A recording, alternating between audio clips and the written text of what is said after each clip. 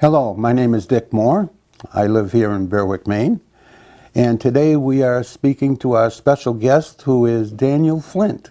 Dan is from Sanford, Maine. And Dan, tell us a bit about yourself. Well, okay, Dick. I grew up here in Berwick. I was born in Rochester, New Hampshire. I grew up in Berwick. I graduated from Noble High School back in 1975. Since then, I've married the prettiest girl from North Berwick, and we reside in Sanford, Maine now. I've had 3 children, and I got 4 grandchildren. Wow. So everybody seems to be healthy, so we're doing pretty good. Well, that's great. Tell us a bit about your service record. So as my service record, I joined the New Hampshire Army National Guard. And again, I was still in high school when I did that. I wanted to join the Navy, but my father wouldn't have it. And I have a picture of him right there. He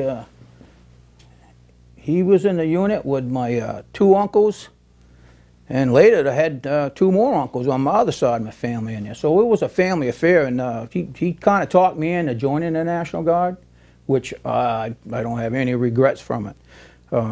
But I didn't get a chance to sail the ocean blue, but I kind of did in a lot of ways, I guess.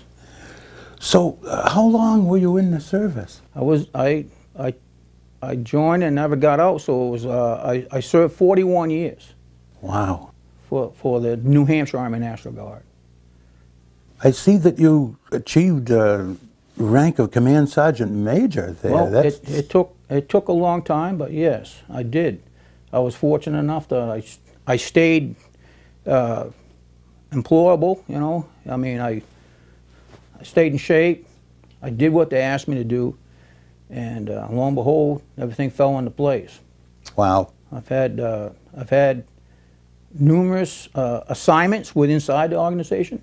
You know, different units. The first unit was a Service Battery, 197th Field Artillery, right here, right across the bridge in New Hampshire, in Somersworth, New Hampshire. I stayed there for about, I guess it was nearly 18 years. Wow. It drew down. I ended up in the 3643rd. It was a GS company. That drew down. I ended up, it reclassified itself, and it went into classification, 3643rd. And I was serving there, became a first sergeant in that unit, and shortly after that reclassified again, and it went into the Brigade Support Battalion. Sure. It was an organization that supported the battalion, I mean the brigade, supported the brigade out of New Hampshire. And I also served in the brigade headquarters, went overseas with them, and the 3643rd, yeah. I've been all in New Hampshire, mostly on the seacoast and Manchester and Concord. Okay. Now, I understand Command Sergeant Major is the highest rank you can achieve as an enlisted man. As an enlisted man, yes. Yeah. Yeah, in an organization. You're usually working for a battalion commander or a colonel, a full colonel or something like that, yeah. I see. Or general. I see. Mine, I was a battalion, so I worked for a lieutenant colonel. I see. And I also was a sergeant major before that, and I was in the G4 section, which is a supply quartermaster. So I came out of that to be a command sergeant major. It's a different, it's the same pay grade, but it's just a different duty position. Were you drafted or did you enlist? You must have enlisted. I enlisted. The draft, I think, went out in '72, if my memory is correct. It's been a volunteer army ever since. Which is a pretty cool thing if you ask me. Why did you join the service? Well, like I say, I wanted to experience it. My father did it. My uncle did it. You know, I got bombarded all the time. Sure. I said, "What are you going to do after school?" You know, I figured I'd give it a shot. I mean, you know, I did support it all my life. I mean, I did. Even in the trying times in the '70s was a tough time, but then again, I I didn't go down that road. I stayed with defending this country and something I wanted to do. So one way or the other, and one organization or the other, I was going to do it. So I guess I just wanted to do it to say that I did it. You know, I didn't realize I would take it this long, but. Okay, okay. So why did you pick the Army instead of like Navy, Air Force, Marine? Well, I said I wanted to go in the Navy. I talked about it with my father, and he said, well, why don't you just try us? You know, and it was my father's in there, my Uncle Dan was in there, and his twin brother. And, oh my gosh, you know, I'd feel like I was disowning my family, so I jumped in. I tried it. You know, I'd come in as a mechanic, a wheel vehicle mechanic, and they put me on a record with my father was on it with me. So we got to do some pretty cool things together. Well, that's great. Shortly we'll get into your service record and places you went and so forth, but right now I'd like to talk about your early days in the service. Like, do you recall your first days in the service, like your first week or so, and what it was like? Well, I joined high school. I mean, I didn't have any idea what to really expect. I know I'd listened to my father and my uncles, and yeah, it's pretty, it's exciting, but it's also a little scary, you know. I was intimidated by anybody in a uniform. I mean, but I guess it was more exciting than it was intimidating. Yeah. I couldn't wait to get going, actually. Yeah, so intimidating would have been like during your boot camp in the early days. They try to, you know, boot camp is good. Do you remember any interesting experiences you had in boot camp? Well, yeah, I do. I do. First day I got there, I really thought about opening the window and taking off again because it was pretty rough. But then I don't like to quit anything, so I kept going. I remember my drill sergeant. You know, Sakina, it was his name, real short guy, shorter than me actually, and he said I was a little overweight, which it was, and by the time I graduated from that, he fixed that all up. He gave me a red vest, and all I did was run. Yeah. You know, I was a road guard, so he took care of that short time. But, you know, it was one of my proudest moments I ever had in my life when I graduated from that place. Oh. I only wish my parents were there to witness it. That's wonderful. You know, so I felt good after that, and I don't think I ever looked back, but, you know, I hope I answered your question. But. Yeah, yeah. Was there anything special that took mental adjustment for you to get through it? Was there any time where you really wanted to give it up and stuff, or? In basic training? Yeah. Wow, you're talking a long time. I can't say no. No? I mean, I was abused. I mean, they try to make you quit. Oh, sure. Now, that's what it's all about, all right? So, yeah. So, but when they break you down and build you up, that's what I like about it, all right? So, no, I never really wanted. I miss my girlfriend, yeah. You know, it was my wife now, but yes, I missed her dearly. And I really thought about a lonely night on guard duty. I said, boy, it'd be nice just to give this up, but I didn't do it. I didn't even get to the next step. Okay, so after that you graduated and you were off. Tell us some about over the years. Of course, 41 years I know is a long time, but why don't you run through a basic, you know, resume, so to speak, of well, like I say, I'm a mechanic.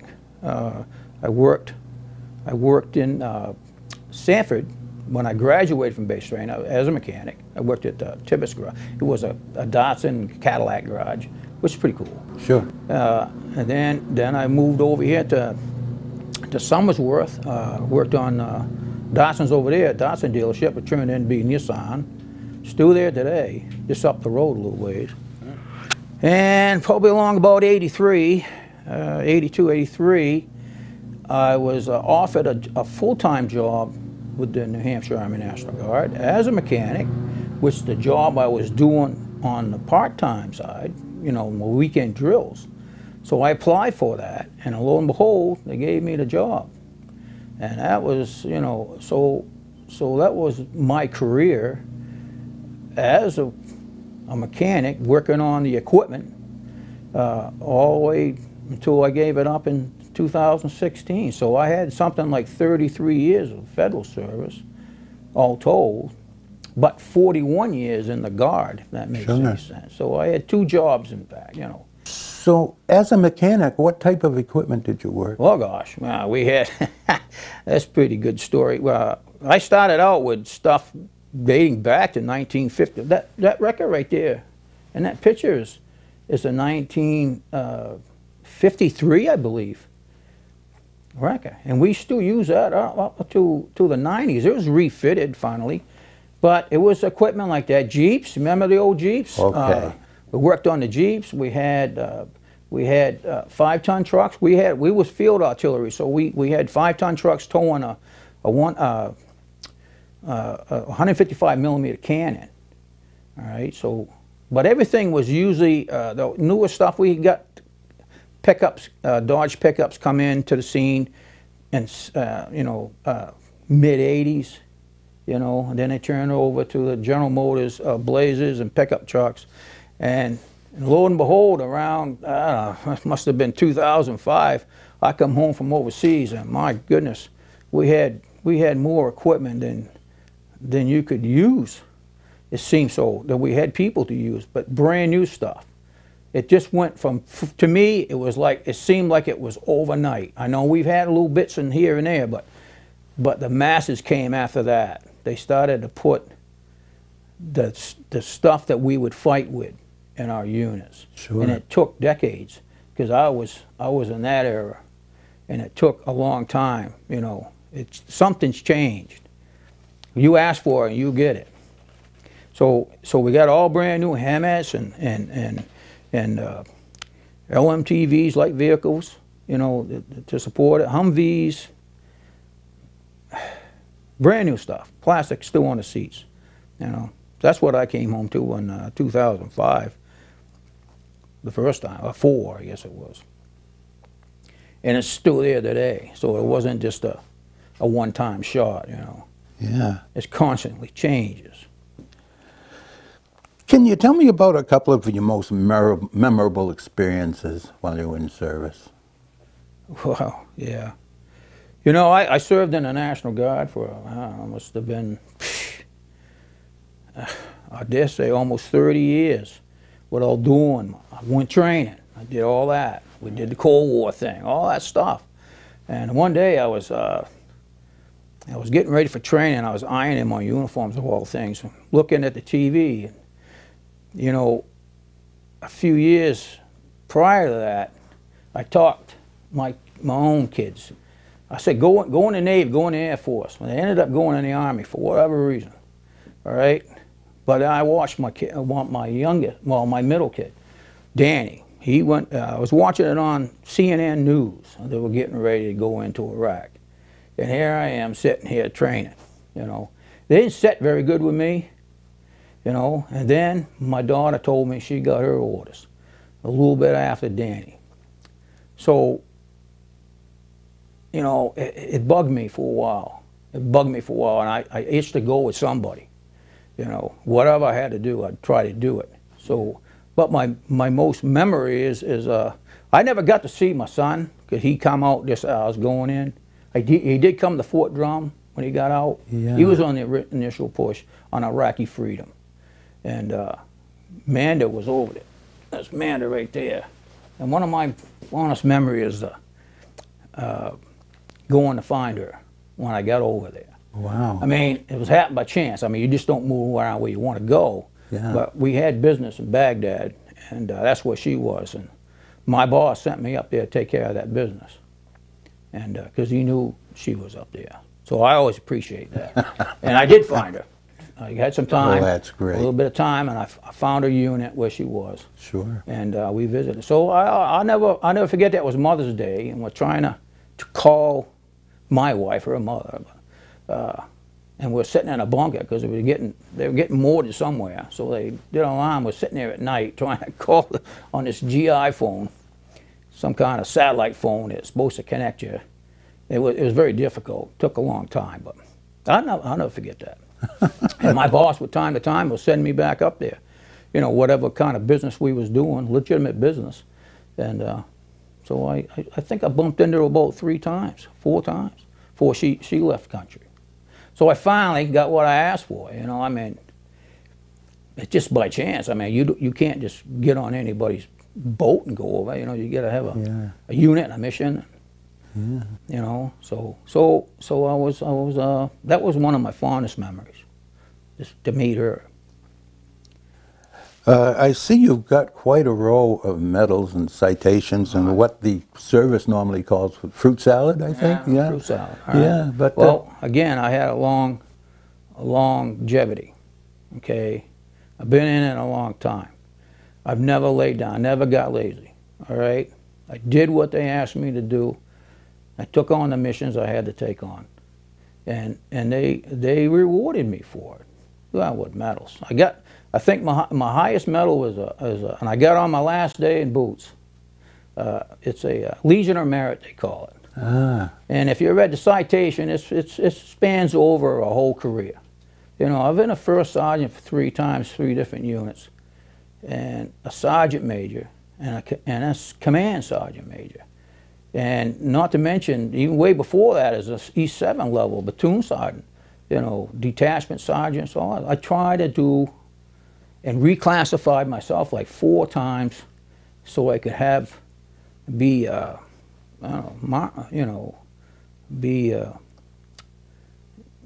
able to do the jobs they wanted me to do. Sure. So all I did was do my job. You know, I did get a Bronze Star for my second. It was during my second tour. I've been overseas 3 times. I was in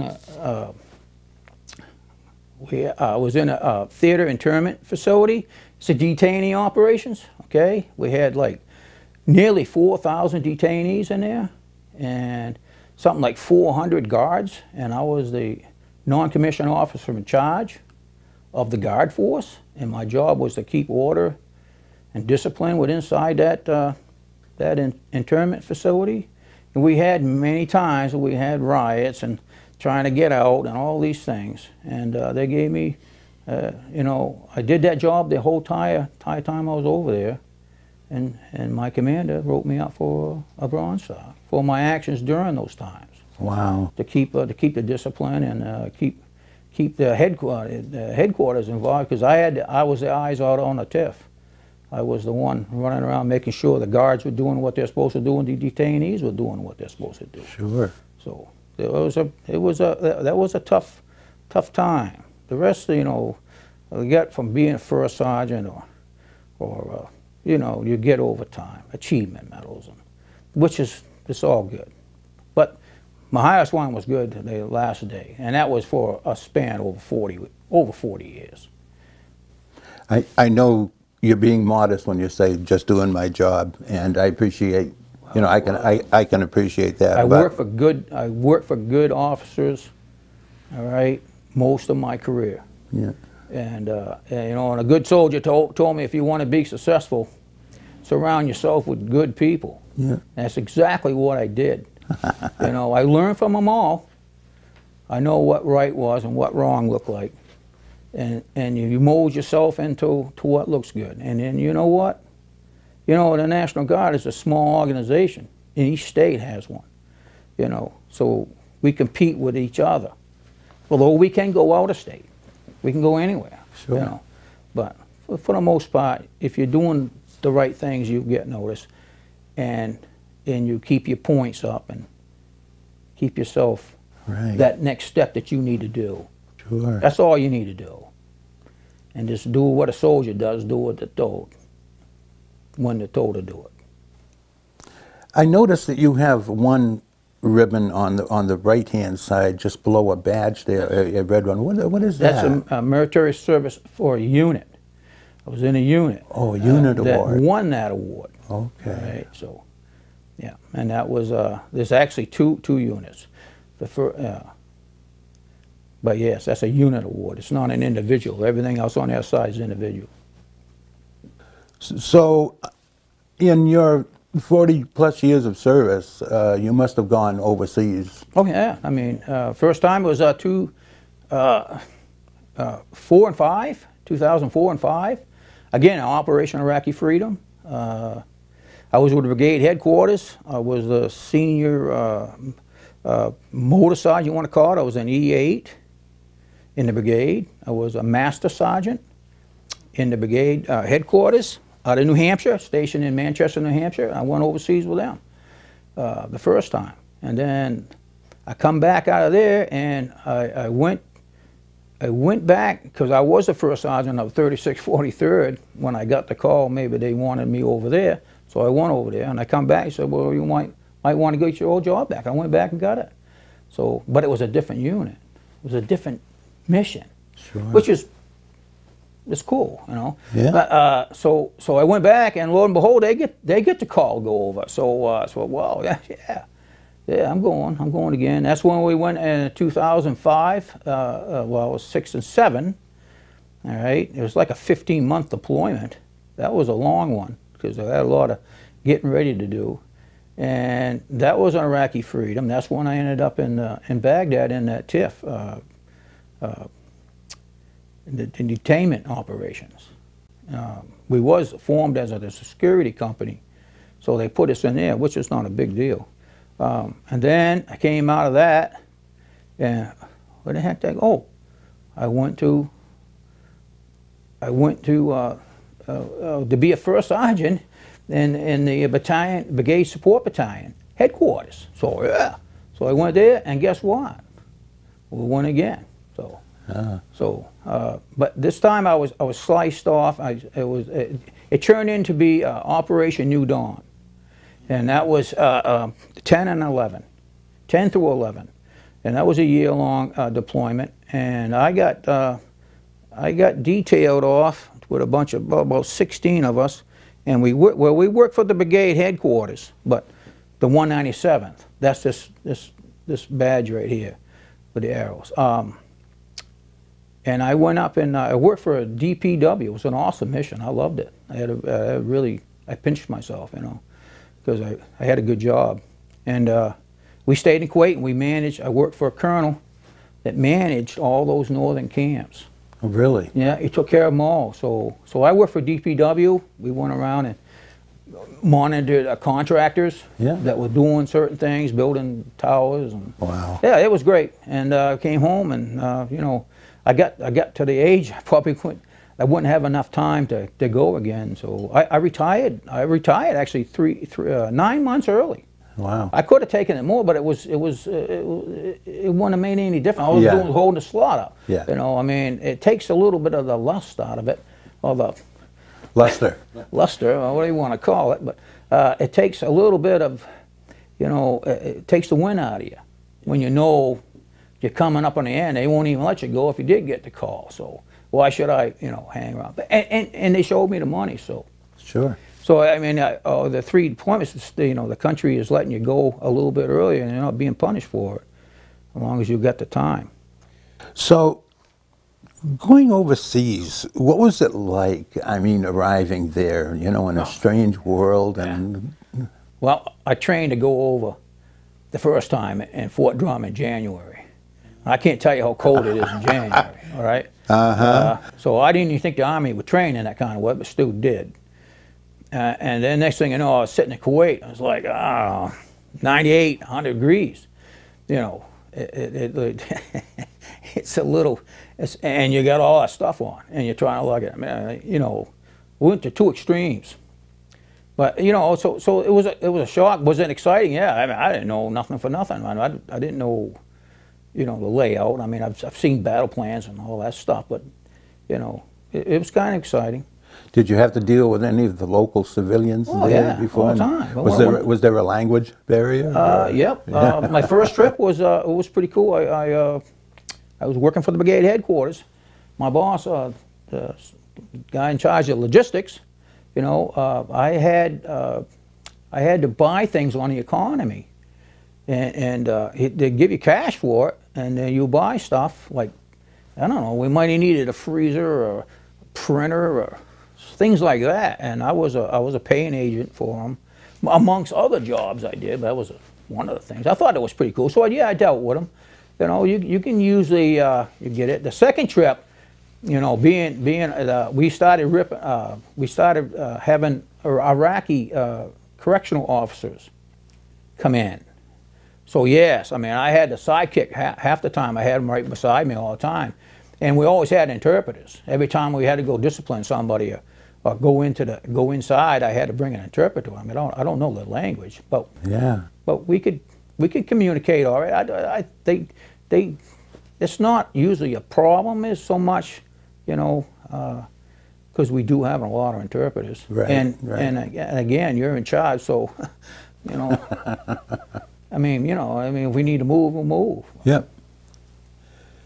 So, a little bit more about being overseas. How did you stay in touch with your family? Probably mail and phone and Oh boy, things like that. Yeah, well, they had a thing called Skype. If you had, this is what the Army does. When you move in, it gets better and better as time goes on. The forward operating bases, the bases will get more infrastructure inside it. So at first, you probably was using a letter, you know, or if you had access to a computer, you could probably send an email, you know. But when they started putting towers up for the soldiers, and you could buy, you know, like their service from them, like we do here. You could have, you know, Joes would spend a lot of time on their laptops, you know, talking to home on Skype. If you had good reception, you could get Skype. If nothing more, you got email, you know. So, and they had phone centers. That phone centers would come in. Your people would give us phone cards. I mean, American people are very generous. Sometimes you ask for stuff, you know. But that was the way. They had phone centers. You go and stand in line, wait till you get to use the phone, use it for 10 minutes, whatever. Sure. So next one gets a chance. That's great. And as it improved, you even have it inside your own organization. So you had it right there on your area, not the base so much. So yeah, there's ways to communicate. And today it's even getting better. I mean, people walking around with satellite. They walked around with satellite phones, all right, if they allowed you to. Sure. But you got to be careful. You know, you got to be careful what you send back. So, but every soldier. Was anything censored? Well, it's not everything censored, but people exaggerate. All these things that come into play. You know, a soldier or a service member has the luxury of knowing the situation, knows all the support, knows all the things that's going on. Right. But your family member doesn't know that. All they know, you're in harm's way. That's all they know. You know, they don't know, they shouldn't know what's going on every day. I mean, just for offset, you know.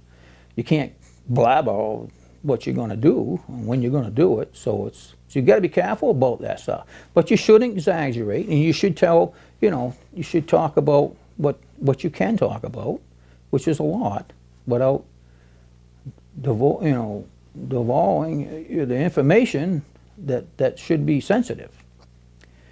And don't inflate it, because they're sitting back. They don't know that, you know, I went downtown today, you know, but you don't tell them you had all this other stuff with you.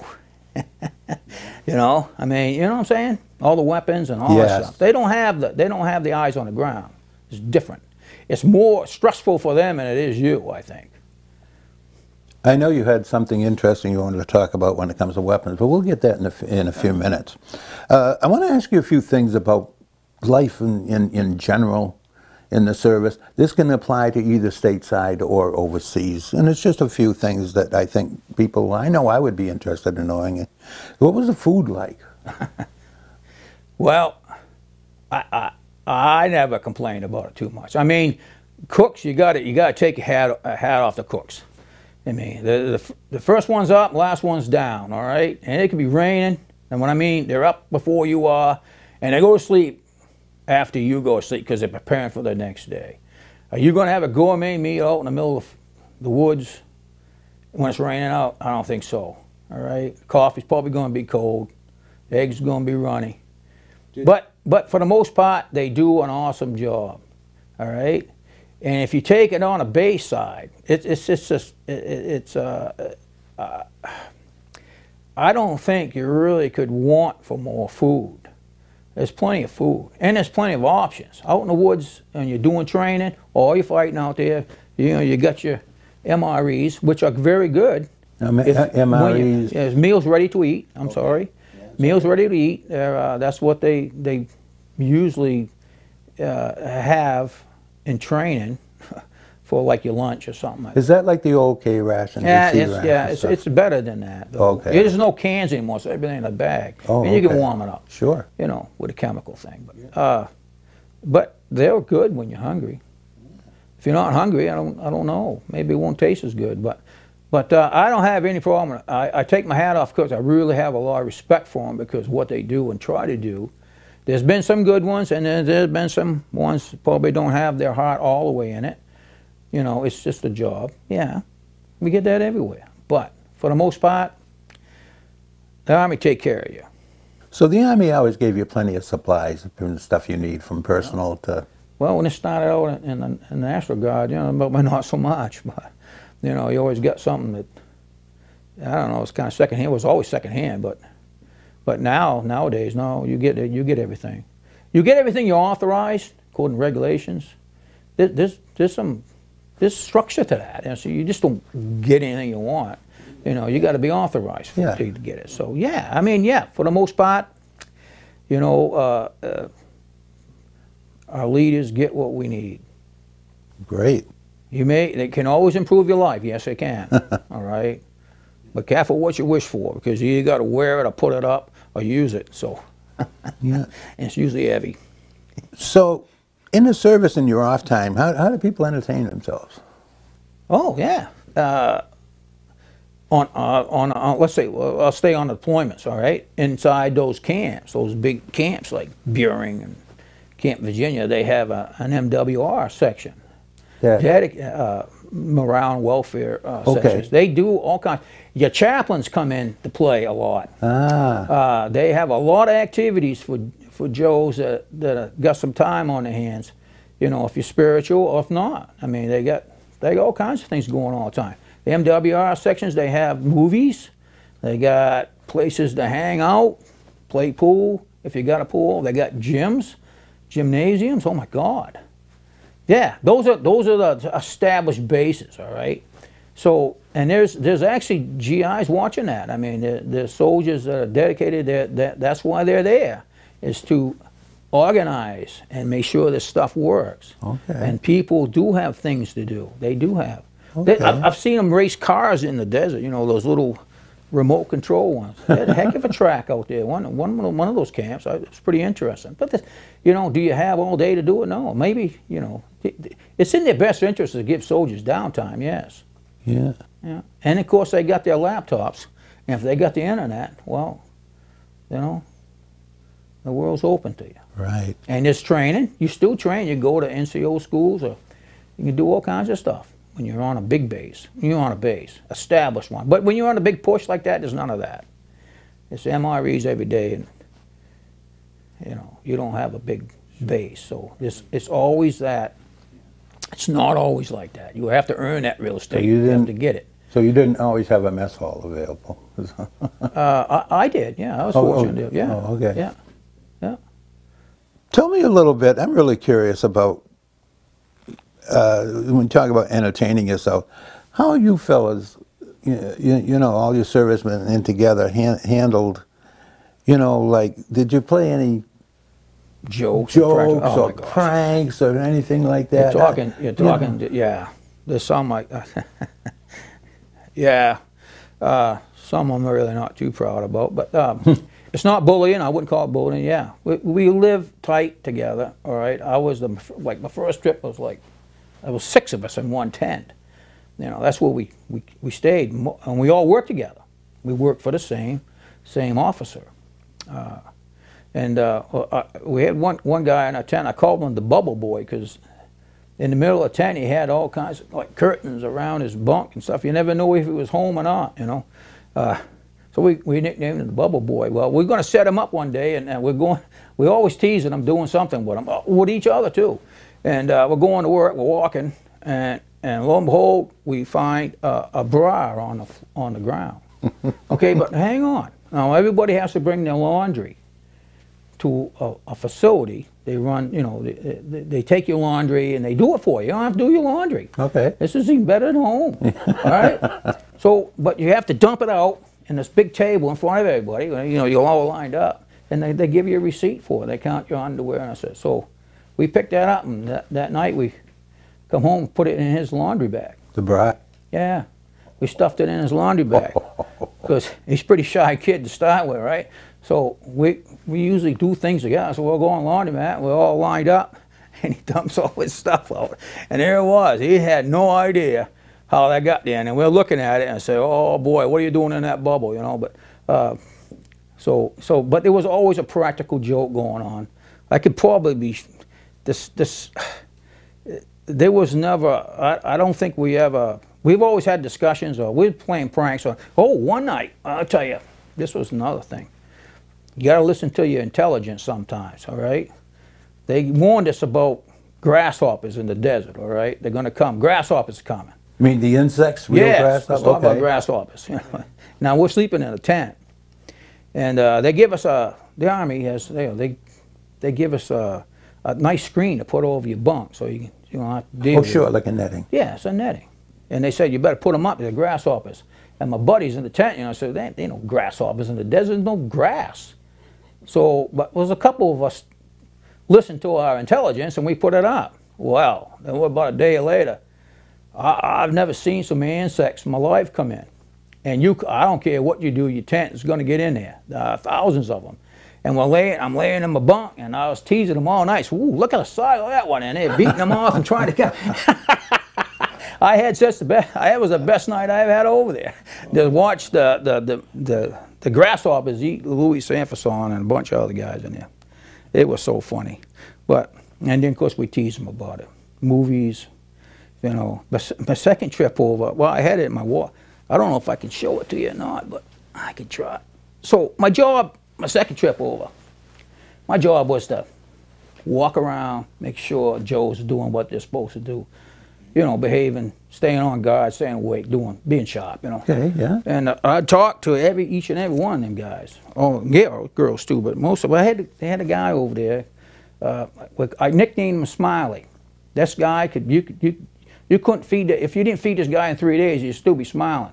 I mean, this is what his attitude was. He was from Virginia or someplace, and well, he showed me a picture of his girl was going to marry as soon as he gets home on leave, and I'm looking at him and looking at that girl. I says, yeah, it ain't making sense.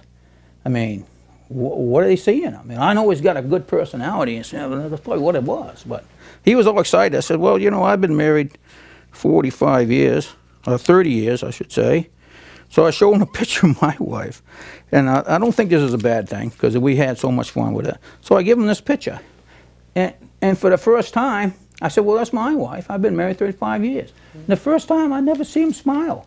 He smiled. Then, because I picked up on it, I knew it was going to happen.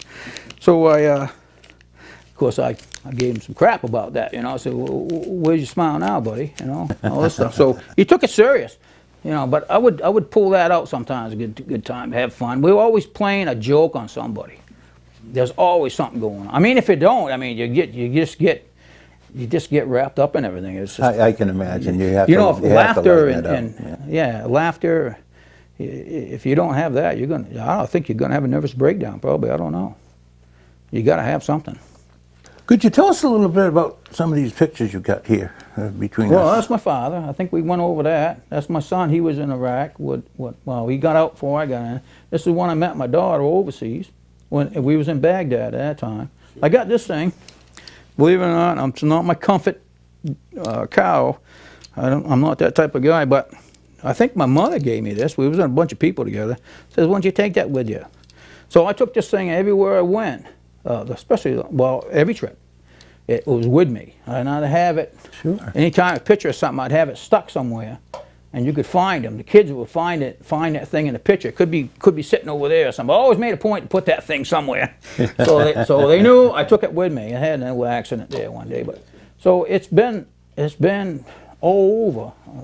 You know, there's been a lot of places in Iraq and kind of a good luck or a sentimental type thing. Yeah, it's my comfort. I didn't sleep with it or anything, but you know, it was probably nearby. But okay. Yeah, I took it. And you know what? Every time I went over, someone gave me something else. So I had like a little farm stand going. I had sheep and some kind of goat thing that my buddy's daughter gave me. So yeah, I did that. That's what I'm saying, that once the kids ever see this, thing, they're going to say, well, there's Rex right there, you know. And that's the way it went. But it was always somebody getting set up for something. There's a lot more, but we don't have all that time. But. So, being in the service as long as you were and traveling overseas, I'm sure sooner or later you must have had exposure to probably most of the weapons in the Army's arsenal. What is the most powerful weapon that you ever had to do with in the service? Well, the most powerful weapon. Well, you got to look at the United States Navy, because them aircraft carriers pack a lot of stuff, and they don't travel alone. You know, if you look around, there's all kinds of warships, and there's some you can't see. They're under the ocean. Right. You never know where they are. So when you talk about weapons, you better be thinking about the United States Navy. And then you can concentrate on the closest relative is the Marines. And they got a rifle that's very accurate, very durable. They got it, plenty of them. So you got to think about that. I mean, it's small, but it's big. And don't forget to look up, because you got a B-2 bomber somewhere in the sky all the time. You never know where they are. They're too high. It's probably classified. I don't know. And don't talk about those F-15s and 16s they got flying around, but all they bring. So you got to think about that. And then you look over to the Army. You know, it's kind of a collection of all of it in one degree or another. So you think about the Abrams tank and the awesome artillery they can bear on you. That's impressive. Of course, then you got a Coast Guard. I always like Coast Guards. Coast Guard serves with us too. They're there, and they go out, and their equipment is designed to check for mines, and they go out into a force that you can't defeat, Mother Nature itself. So you got to think about all those things, but that's not what I'm thinking about. What I'm thinking about is this weapon requires endless fuel, and it's got to be abundant. And it takes constant care, 24/7, to maintain it. And not only that, this weapon can think for itself sometimes, all the time. It can be affected by everything, from the weather to the temperature, the things happening around it. It's affected. It gets affected by it. Efficiency can drop off, or it can increase. You know, that weapon I'm talking about, if you haven't guessed, is this American soldier. And I'm not talking about just the Army soldier. I'm talking about the whole force, the Navy, the Army, the Marines, the Air Force, Coast Guard, all working on one thing, all right? All working on the same sheet of music, okay? That is a weapon. That is a weapon it probably puts the fear in the rest of them, the rest of any of our enemies. It's not the hardware. It's the one using that hardware. Now, you can take it a little bit deeper, and I need to say this. You know, what fuel? I mentioned the fuel. What's its fuel? What's its ammo? You know, you get that from us. Us meaning all of us. All of us who didn't put the uniform on. All of us that did for a short time. Oh, it needs loyalty. It feeds off pride. It feeds off being united. If you have all this stuff, those soldiers, you know, unconditional support, that's what I want to say. If you get the support of us, meaning all of us here, whether you serve or not, you will keep pumping that fuel, and you'll be able to deliver it so they can do their job. And that is what they really ought to fear. It's not just the service member. It's the ones that love them and support them. Because without that, and think about it, without that support from all of us, you know, serving may not, it's volunteer. Remember we say it was volunteer army? Yes. It probably won't be as appealing to do it or to continue to do it where you have experience. Okay? So I encourage, you know, we got to look and always, you know, what's the most, you know what the best thing I ever, I'll say it, I've said it before, you know, what's it mean to serve? I'll tell you, you know, you go down, walk down, take a walk by a schoolyard on a brisk October morning and listen to them kids playing. And you look up there and you see that American flag flying above that schoolyard and for what it stands for and how it got there and what keeps it there, you know. That stand is just invisible. That's the fuel that those soldiers and warfighters need. They just need the support. Yeah, they need the hardware, but they need it from us, all of us, united under one flag. And we will maintain that this land won't ever turn into a disaster with tyranny and poverty and fires and all these things that war give you. All right, nobody's going to jump out of a plane and come get us because we are too. As long as we're united, we will have the warfighting equipment and the people behind it to deliver it, as long as we can stay together. And that's what it means to me. And every time I hear those kids playing on a free nation, as we enjoy now, take it for granted, we do, I do, time to time, you know. It's the way things are, should be. Well, there's a lot of people that's gone now that stood in, you know, that stood in front of tyranny to stop it, to stop the spread of war and socialism and all those things that come to us, you know, what war brings. If you ever been to a war zone, you see you never want it in your own country. So keep it up. We're doing good. I think we're doing good. We're less than 1%, but are we? Are we? You know, less than 1% put the uniform on.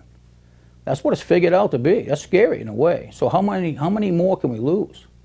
So we need to keep it going. Keep that pride and that loyalty and that duty, a sense of duty, and unify. Unify. Keep it unified. Wow. We'll be fine. Wow. So it's really us is the weapon. Great. The rest of it's just metal and plastic. Oh, wow. That's how I think of it. Well, thank you so much. That's kind of profound, really. Today we're interviewing Dan Flint from Sanford, Maine, retired Command Sergeant Major, U.S. Army, and I'm Dick Moore, your host for today. And we're going to take a short break and we'll be right back with you in a few minutes. Thank you. Okay, so Dan, do you recall the day that you get out of the service and how that went? Was it, how did it feel, you know? Oh, boy, and they read that order to me, and I was in a drill hall. They had all my family there, and, you know, once it became a reality, and it did it, you know, they read the order and say, now, retired, officially retired. You know, that bugged me for a little bit. I had to collect myself. That's been my life, you know. It's almost like it's a part of your life that's ended. But you know, once you get 20 years in boots, or what, you're a soldier or a sailor for life. That don't go away. So it's pretty cool. Yeah, it bugged me. It sure did. I mean, but it has to come sooner or later. You get too old. I know. So what did you do in the days and weeks immediately afterward? Oh, God, yeah. I thought, I don't know, I keep busy. I married a farmer, so the work keeps coming. I got, you know, I play in my garage a lot. You know, I rebuild Jeeps, I take care of families' cars, do all kinds of things. I'm busy. I mean, I never went to work for nobody, no. I've never worked for anybody. I thought about it. But, Sure, okay. But do I travel and do everything I dreamed about when I was working? No. But someday, hopefully, I'll work on my bucket list. But. So, did you make any close friendships while you were in the service that you continue today? I call them battle buddies, you know. Yeah. That's what we call them. Yeah, I mean, I got lifelong friends. So I live right here in this town. I grew up in this town. You know, Lenny Rendell was one of them. He was like a brother to me. We served together for a long time in the New Hampshire Army National Guard. And he retired, I can't remember the date, but he had like 24 years or so service. A lot of it was full-time for him.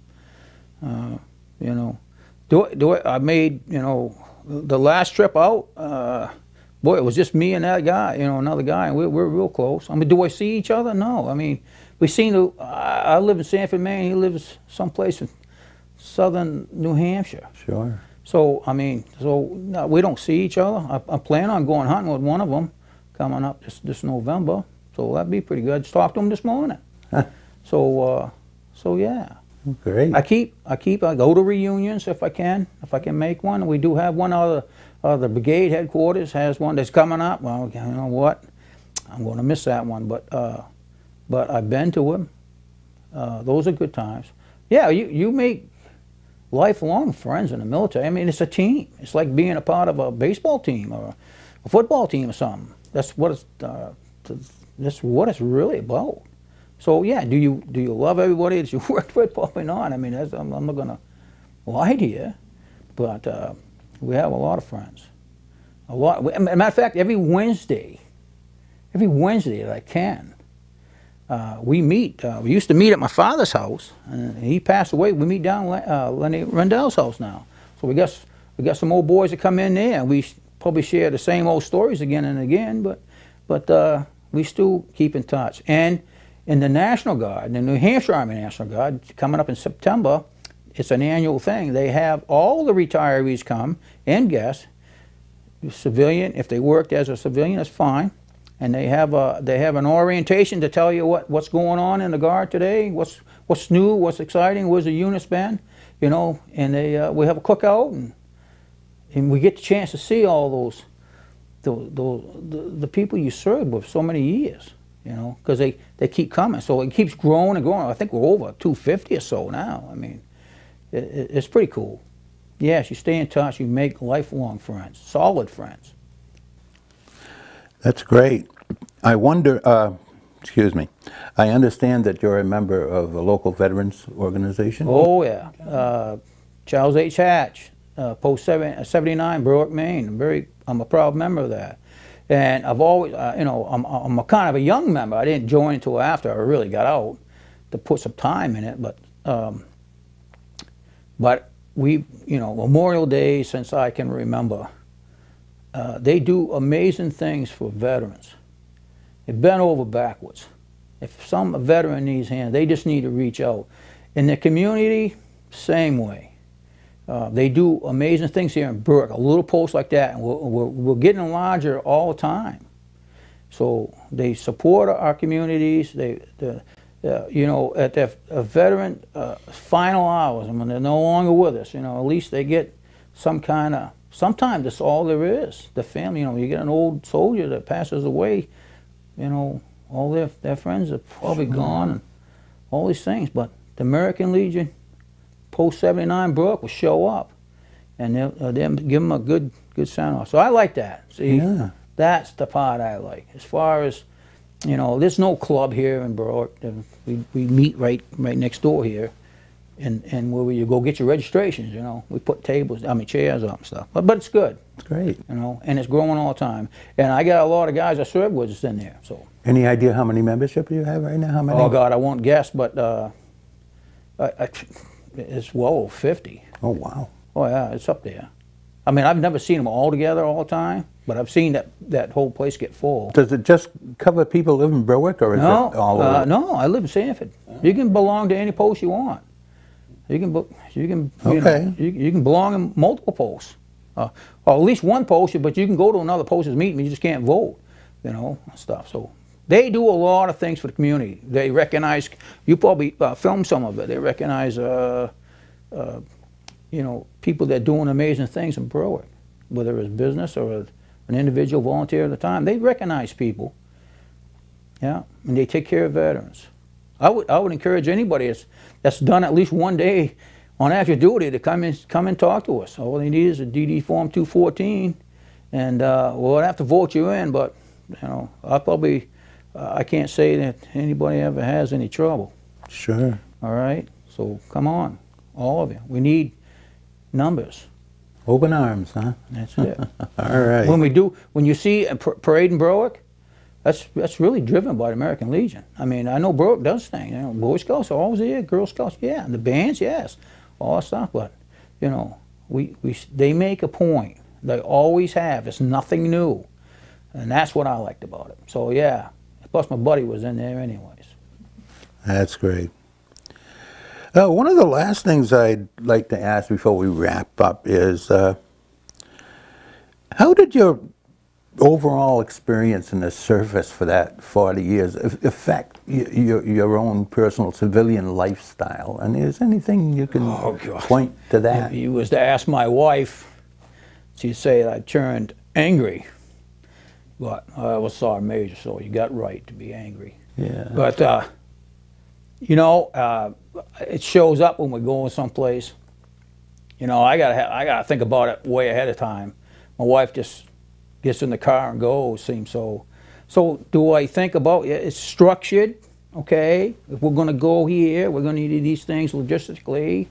We need to get them on here on time, make sure it's loaded, all those types, yeah. I mean, if that affected me, probably the most. I like to start out ahead of time, so I'm ready when we do execute.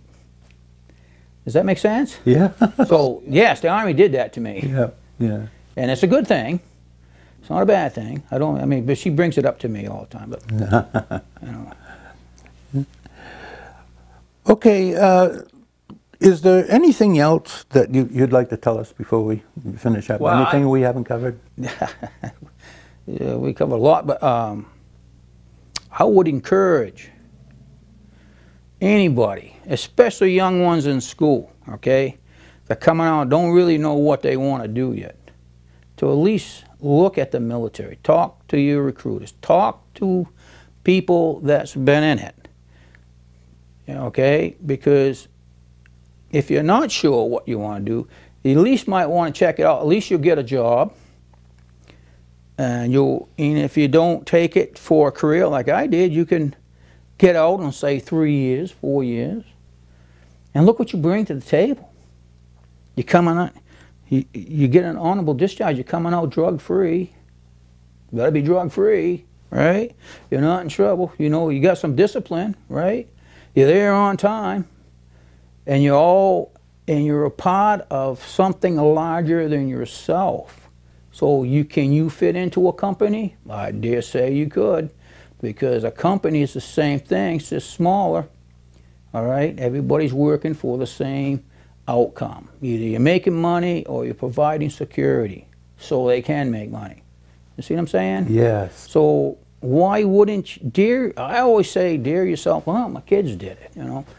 Dare yourself to fail.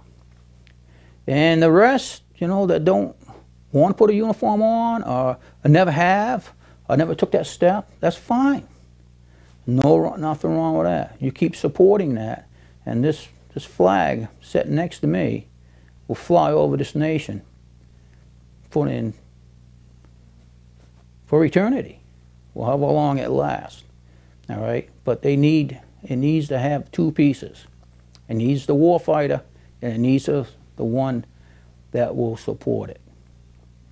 Those two things together. Dare yourself to fail, you just might make it.